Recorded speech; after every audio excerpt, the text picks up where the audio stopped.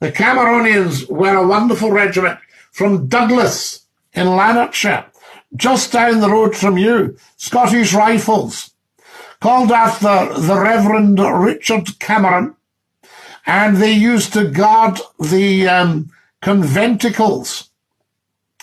Yes, on a Sunday when the Covenanters took to the hills. 1633. I'm going 1603, 1613.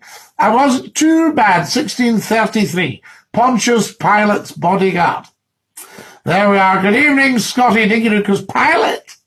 Although they weren't around at that time. Pontius Pilate was a Scot, and he was from Fortingall,